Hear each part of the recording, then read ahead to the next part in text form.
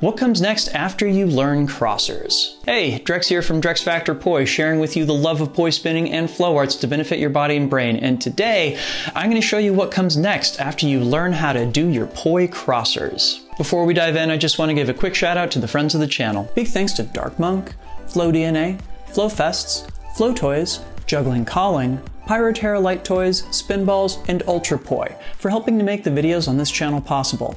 You can learn more about all these amazing companies and the work that they're doing to support flow artists like yourself by checking out the links that I've got down in the description of this video. So welcome back to my series, What Comes Next? The theory here is that once you learn a new poi trick, there's inevitably new stuff that pops up that you're able to do that you can access now that you have those pieces under your belt. This series is about showing you some of those options. It's somewhere between a tutorial and a combo. It basically adds some more tools to your tool belt, and it also inspires you to try out some of the stuff that may be attached to that trick that you just worked so hard to get. And this week's video focuses on a trick that was requested by Iago Q. That's right, we're going to dive into our crossers. Ooh.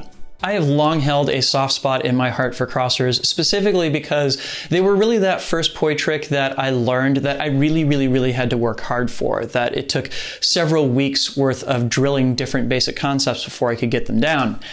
They're also kind of frustrating because since your arms are kind of locked into place, your options for what you can do there are pretty limited. But I was still able to find 3 things that I think that you can learn once you've got your crossers under your belt. So let's dive in and check those things out, shall we? All right, so number 1, and this should probably not come as a surprise to anybody who is super familiar with the videos that I make, especially the dance videos, but yeah, one thing I love doing with crossers is pirouettes with them. Just like meltdowns, crossers are basically just scaled up reels, which means that they make for a great companion to any turn, especially pirouettes. They're also kind of challenging to do with pirouettes too, because in order to keep those planes clean, you're basically working in that place where you have to make sure that the movement stays in a wall plane kind of place, even as you're turning, and that's challenging. The poi are going to start moving over into a horizontal plane.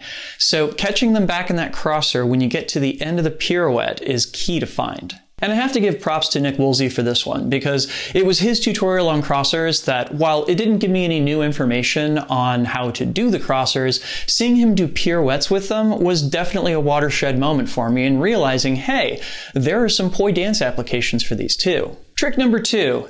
Granted, it only passes through crossers, but I've never found a good way to teach it without the person knowing how to do crossers, and that is Nevisol's body tracing hybrid. It's really astounding just how many pieces are buried inside of this one trick. Like, it has components of a crosser, a windmill, as well as a 4-pedal anti-spin versus 2-pedal in-spin hybrid.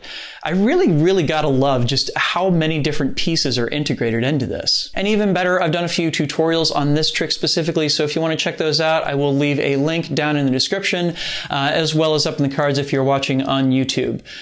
Seriously, if you don't already have this one under your belt, it is such a great thing to be able to bust out. I mean, body tracers just look cool in general, but there's something about this one specifically that kind of feels like you're just erupting from a place within yourself.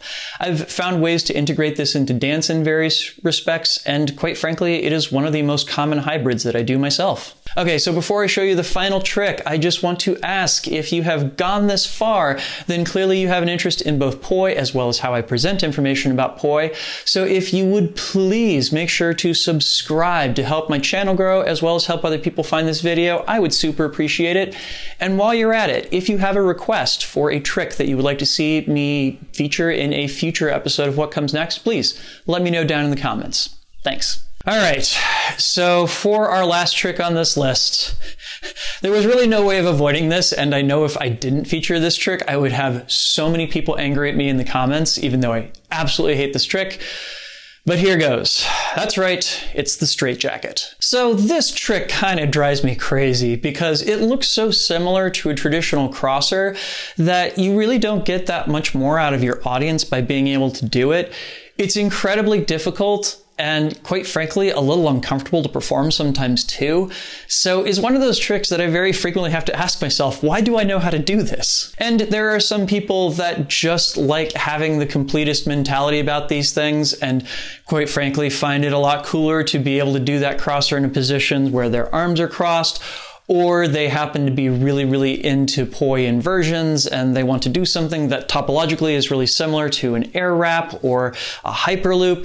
And you know what? These are all valid choices. I just think that the trick is a lot more work than it's actually worth. That said, your mileage may vary.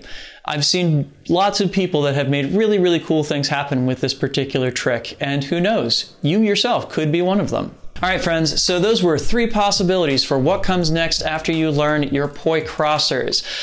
Did you like my picks? Or are there some tricks that I didn't feature in this list that you would like to have seen? Let me know down in the comments. And pretty please, I would love to see your versions of any one of these tricks. Please post video to Facebook, Instagram, or YouTube, and make sure to tag me so I can come see your hard work. And even better, if you learn all 3 and you would like to turn them into a combo, I, for one, would love to see it. And in the meantime, I just want to put out a huge thank you, because this video would not be possible without the kind contributions of these wonderful folks right here.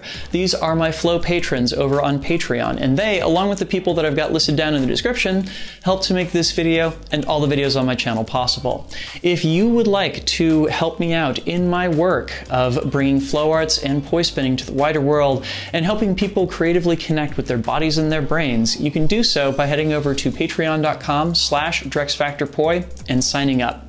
There you can get early access to all of my content, as well as a say in what topics I tackle in the future, plus some great extras and behind the scenes content as well. So go check that out.